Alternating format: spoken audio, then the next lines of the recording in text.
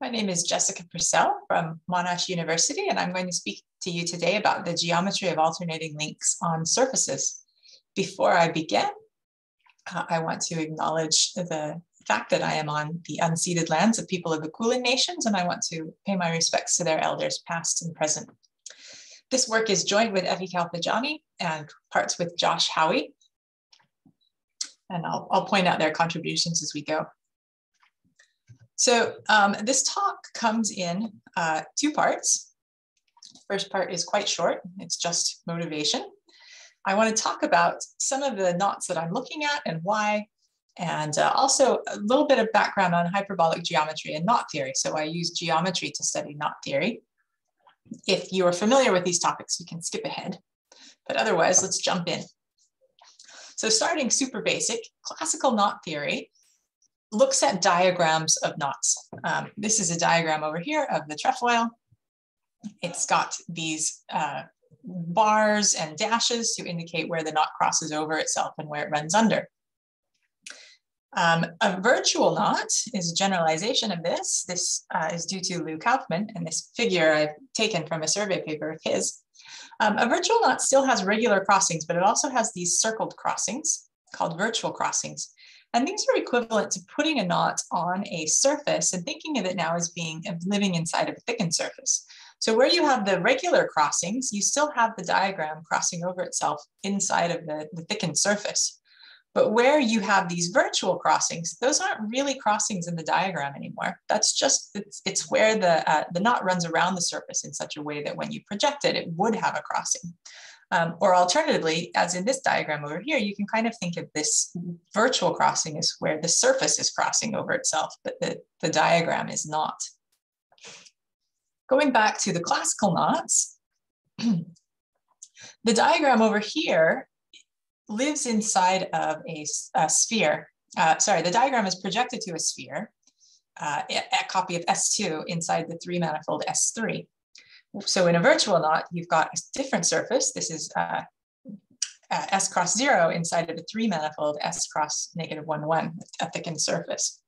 And one of the themes of this talk is we want to generalize both of these notions. So why not generalize to any surface and any three manifold? And that's where we're going to go with this. But along the way, we're going to be looking at these with respect to geometry.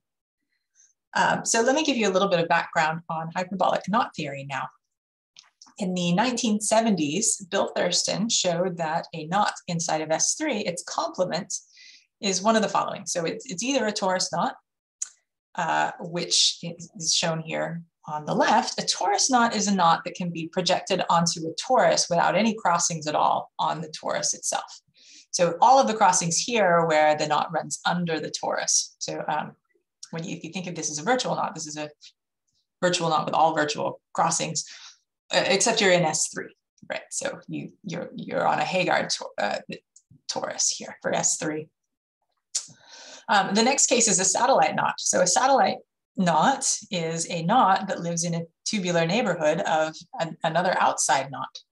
A satellite knot can be cut into two pieces. If you cut it along this dashed torus here is the boundary of a neighborhood of another knot. If you cut along that, then this actually falls into one knot complement on the outside, and then there's a link on the inside for this particular case. And then finally, the last case is the hyperbolic knot case. And this is everything else. So in some sense, most knots are hyperbolic.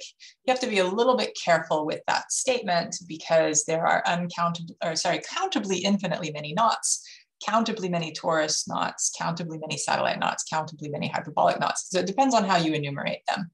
But when you encounter knots in the wild, they are often hyperbolic. So hyperbolic geometry is really useful in knot theory due in part to Thurston's theorem, also due to things that we know about hyperbolic three manifolds. So Mostow and Prasad in the 60s and 70s, they showed that any three manifold with a torus boundary, if it admits a hyperbolic structure, then that structure is completely unique. So for example, a manifold with a torus boundary is the complement of a knot. So if you have a hyperbolic knot, then the hyperbolic structure is unique.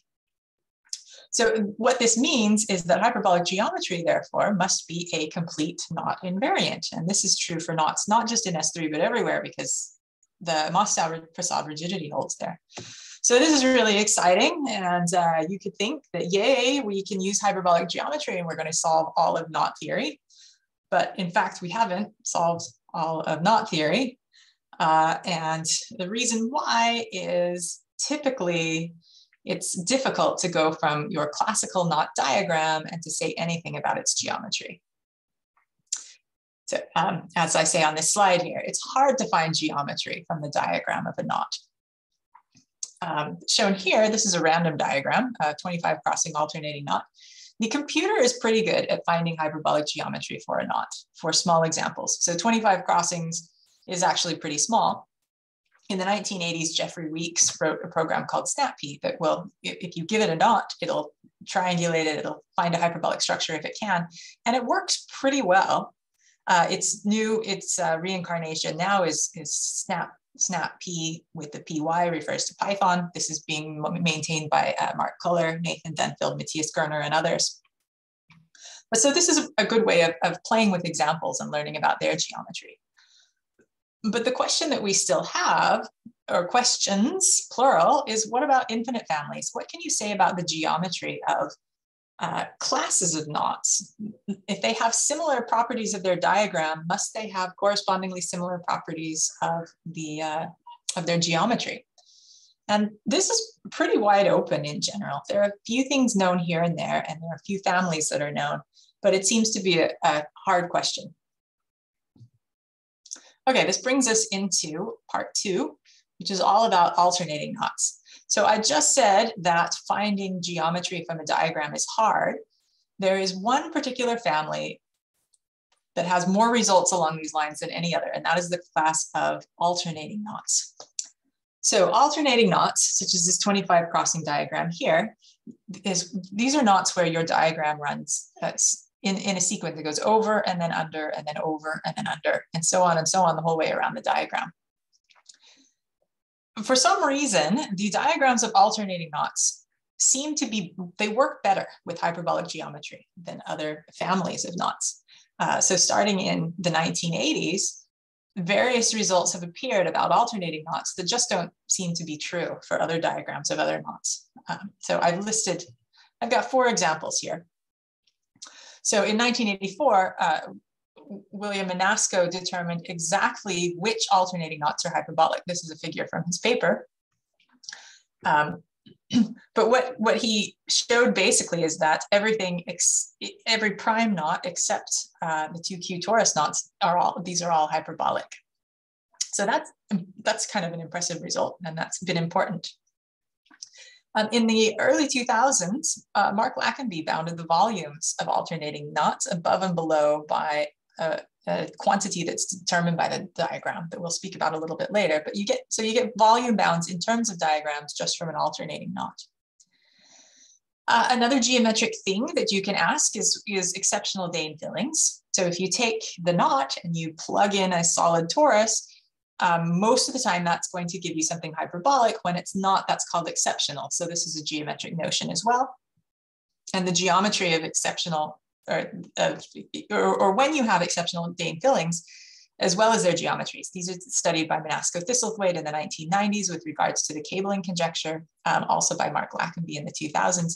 And they found some conditions on the diagram that will guarantee that you do not have an exceptional filling. And then a final result that let me mention, in the 2000s, Adams was looking at checkerboard surfaces. And for alternating knots, the question of when they're quasi-Fuchsian, and Dave Feeder, Effie Kalfajani, and I in early 2010s, we proved that the checkerboard surfaces of a diagram are always quasi-Fuchsian. So checkerboard surfaces, these are in this example here that came from Lackenby's paper, this shows the two checkerboard surfaces. One is shaded here, and then one is white here. These give you a nice pair of surfaces that cut the diagram right along this S2 plane, this projection plane. And so they come directly from the diagram, and the fact that they are quasi-Fuchsian, this is a geometric term, it means that they've got quite nice geometry. Okay, so those 4 results, keep in mind. Over the years, people have tried to extend this. So in addition to looking at virtual knots, other people have tried to think about the geometry of alternating knots that lie on different types of surfaces, mostly in the 3-sphere. So Adams looked at this question for knots on a torus. Hayashi extended this to knots on higher genus surfaces. Ozawa has a different extension. Josh Howie in his thesis was looking at these. But the idea is you take your link and you project it onto some sort of a surface P that's embedded in some sort of a compact 3-manifold Y. So a virtual knot could be an example of this, say in some of these cases. The class of knots that Josh Howie was looking at are called weakly generalized alternating links. And these are a little bit more broad than, and they encompass a lot of the other knots that other people have been looking at along these lines. Basically, Josh wanted to know what are kind of the minimal sorts of conditions that you need to put, what restrictions do you put on a diagram to ensure that the diagram really belongs on the surface that you put it on. So a first thing is we want the diagram to be prime in some sense. So Josh calls this weakly prime. A typical diagram or a prime diagram is if you have a curve that encircles a bit of knot, as in this one that I'm drawing here with my pen. If it meets it exactly twice, the diagram, then you don't want to have any crossings. So this is a non-prime diagram. When you have a knot on a surface, the notion of weakly prime is whenever you have a disk whose boundary meets the knot twice, here and here, that there are no crossings on the inside. So this would be an example of a diagram that is not weakly prime. You prefer to work with weakly prime diagrams because, just as in the case of regular knots, you can kind of separate those that are prime from those that are not prime and think of them separately. Another condition that Josh explored is called the representativity condition. And for this condition, he looks at a knot sitting inside of, sitting on a surface that may have a compression body, or sorry, maybe a compressible surface. It may have a compressing disk. So this is an example of a disk here that has boundary on the surface, and you count the number of times that such a disk meets the knot. So here it's meeting the knot exactly once. This is a pretty low representativity. And in fact, if you have representativity 1, then you really have the wrong surface. So instead of building this torus and making the knot go all the way around the torus, you could have just put this on on a 2-sphere in the 3-sphere, and it would have been the same knot in S3. So this representativity needs to be high for the knots to really belong on the surface there. And for Josh, for weakly generalized alternating links, the representativity should be at least 4, I believe. And then finally, we wanted to be looking at surfaces. So we wanted checkerboard surfaces, which means that we wanted the diagram to have checkerboard surfaces. This is an example of a diagram that doesn't have checkerboard surfaces. If you try and shade in the regions here to be checkerboard colored, it's not going to work out. The top would have to be shaded black, and the bottom would be shaded black, which would mean this region here would have to be both black and white. So that's impossible. Okay, so these are kind of some technical conditions that you need for the generalized alternating link. But when you draw the pictures, you can see they're quite straightforward and they're quite simple, and they do generalize things that a lot of people had thought about alternating knots already. So in his thesis, Josh Howie proved that a weakly generalized alternating link, if it satisfies these conditions, then it's always going to be non-trivial. It's going to be non-split. It will be prime in the usual definition of prime, and these checkerboard surfaces will always be essential. So this is a nice, really nice generalization of alternating knots that satisfies some of the things, a lot of the things of classical alternating knots.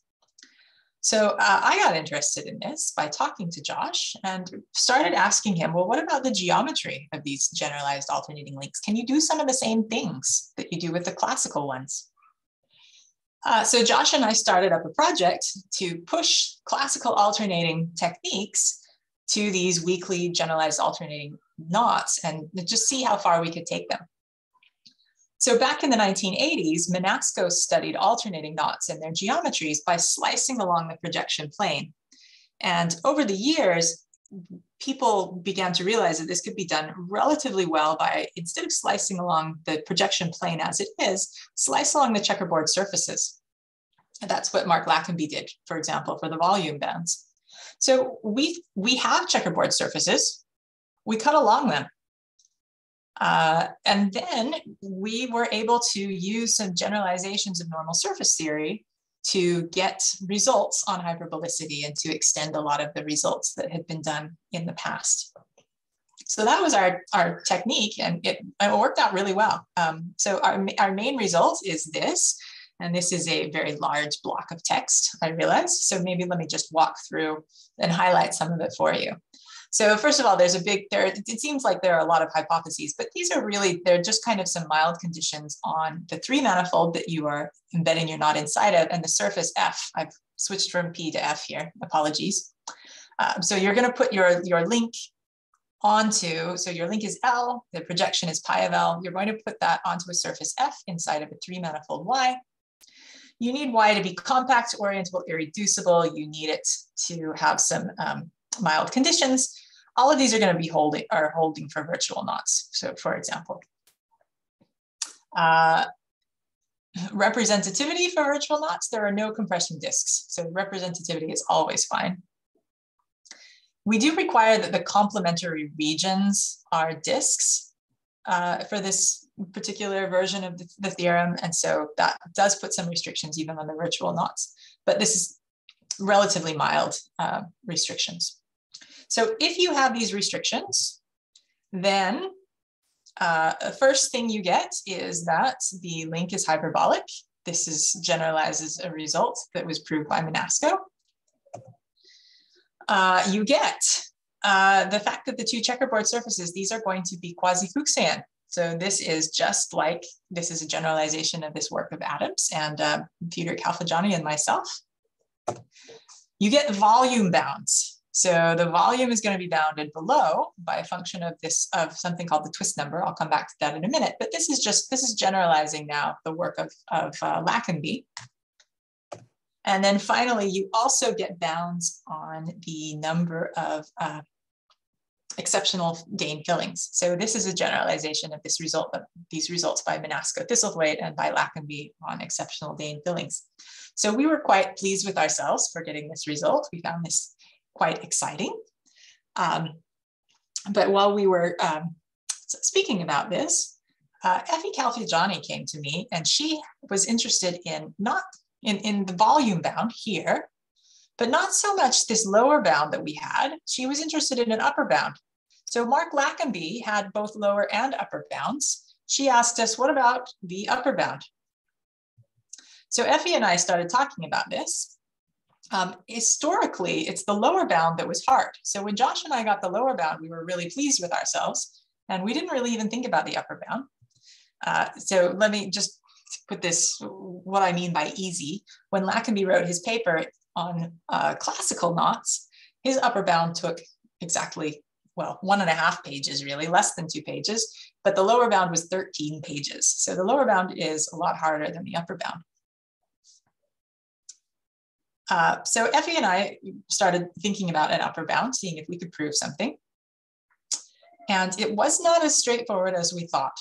So in particular, our main result is that an upper volume bound is going to depend on the three manifold. And in fact, sometimes we have them, and sometimes there is absolutely no hope of getting them. And so in order to explain this result a little bit more, I need to define a term. Oh, right. So in particular, I'm gonna show you. So there is a bound. There is an upper bound for virtual knots, and the bound is in terms of what is called a generalized twist number. So let me define this. A twist of a diagram is where two strands cross around each other maximally. So this is a twist, or a twist region. So there's a twist region here. This is another one. So two strands crossing around each other. We say that a diagram is twist reduced if you put all of the crossings into these twist regions. So if you have a disk here that has a crossing on either side, then it's twist reduced if you put all the crossings on the inside or all the crossings on the outside. And by performing flips on a diagram, you can always ensure that you get a twist reduced diagram.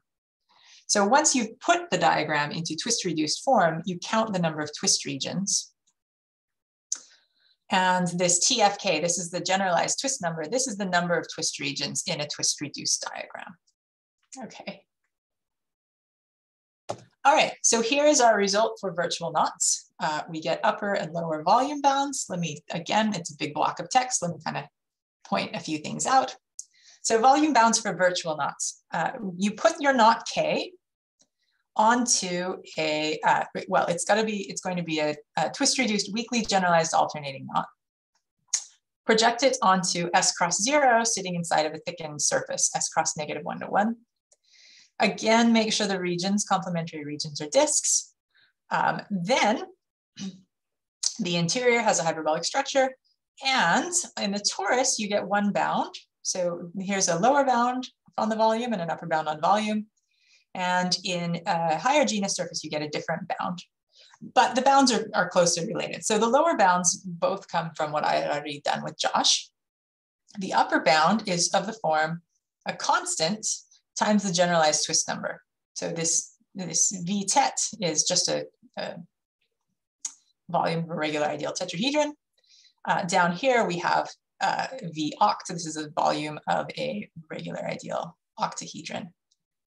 Okay, so the bounds are then linear in the generalized twist number. But kind of surprisingly to me, there is no upper bound in general for these general weakly generalized alternating links. So to prove that, we found a family. So we proved that you can build a family of weakly generalized alternating knots that are sitting inside of S3.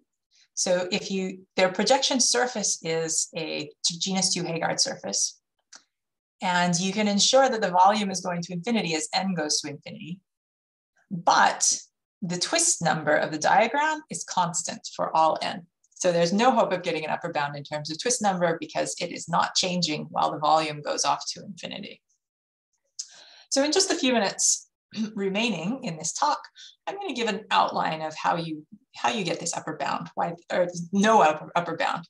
It's a construction. We're going to build this family of weakly generalized alternating knots, and we're just going to show that the volume can't be bounded by twist number. Okay, so it's a construction by pictures. This is written out carefully in our paper, but I'll just kind of walk through the main ideas.